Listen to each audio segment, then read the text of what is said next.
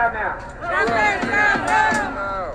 I'm going to talk a little bit about law and order, but before I do that, I want to say that I had the news on today, and they're projecting 400,000 dead, okay? 400,000 dead because of the racist, genocidal Trump 45, COVID-45 virus.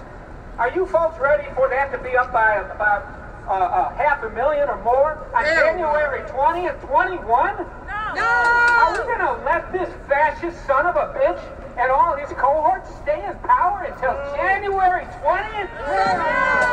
Hell no. Now, you've probably seen the commercial. What's he selling himself as? The law and order president, right? Law and order. Oh, my goodness. Now, here's the first problem with this whole campaign line. Law and order is not the first thing on people's mind right now at all. No! Staying alive is. Yes! Keeping their damn jobs is. Surviving this damn pandemic and the recession that the pandemic helped fuel. Those are top by far. Yes! But here's the second problem with it. This fascist president has no real respect for the rule of law. No! It's illegal to lock up people for seeking asylum in your country. Thank you! Trump don't give a fuck. At all!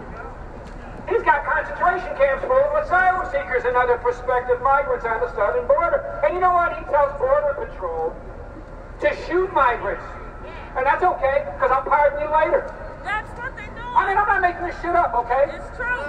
This is a true fact. It's illegal to use the damn White House as a prop under the Hatch Act, Thank you! as a prop for partisan political purposes. Trump doesn't give a shit.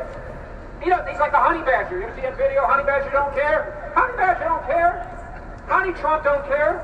He does it every day. Ukraine Gate was completely illegal. It's totally illegal. That was not anywhere near the worst of his crimes, but it was illegal. In the face of the farce of an impeachment trial in the Senate, Trump actually had his lawyers say that the Constitution lets him do anything he wants. Anything he wants. That's what it looks like. It's illegal to use the White House as a private profit source. It's called the Emoluments Clause in the Constitution. Trump doesn't care. Honey Badger doesn't care. He does it all the time. It's criminal to rush vaccines into the public before they've been properly tested. Trump doesn't care. He's running ahead with it right now. He's doing precisely that right now because it'll help his re-election. It's illegal to interfere with the delivery of the mail. I got relatives who need the mail for the prescriptions. He doesn't care. He's doing that, precisely that, because it'll help his re-election. It's illegal for federal officers to go without badges and agency names and sweep people up off of the streets in unmarked vans and unmarked cars. Not in Trump's America. But in Trump's America, Trump says it's okay. You can't vote twice. Trump actually just recently told his supporters to vote twice.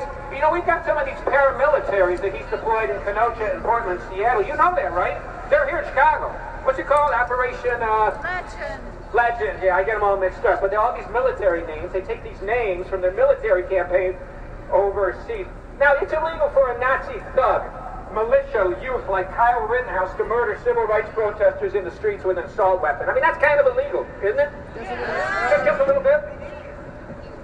The Orange Menace defends this guy. He told him to do it. If he could, he told him to do it. Thank you. And if he could pardon Rittenhouse, he would do it, just like he pardoned fascist Sheriff Arpaio, like he pardoned that racist war criminal Eddie Gallagher, and like he symbolically pardoned the reactionary Saudi regime for vivisecting a damn journalist.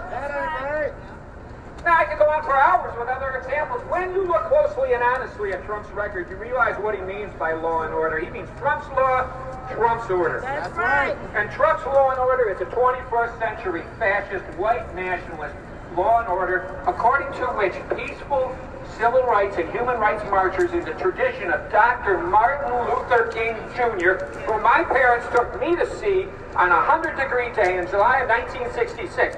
And he likens Black Lives Matter protesters to terrorists. Terrorists! Okay? At the same time that he calls these fascist thugs. Fuck that. Fuck Trump. Fuck Pence. Fuck William Barr. And Sean Hannity. And Tucker Carlson.